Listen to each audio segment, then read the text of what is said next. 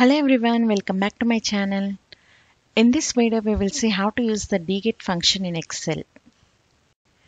Dget function is used to extract a single value from a column, and it is very similar to VLOOKUP function, but it's more flexible in terms of search method and the number of criteria.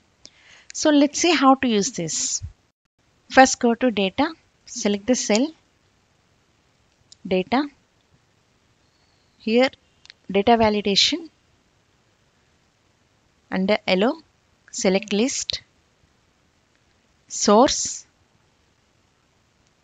select this data,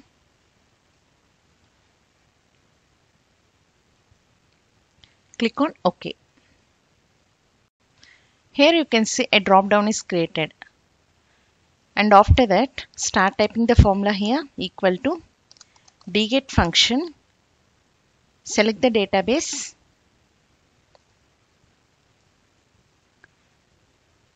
freeze them by clicking F4, comma, select the field, comma, select the criteria, again click on freeze, close the bracket, click on enter.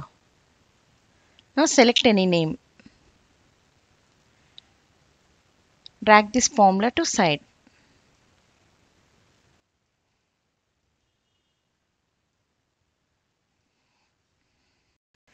That's all. In this way you can extract a single value from a column in database. For more videos, please like, share and subscribe to our channel. Thank you.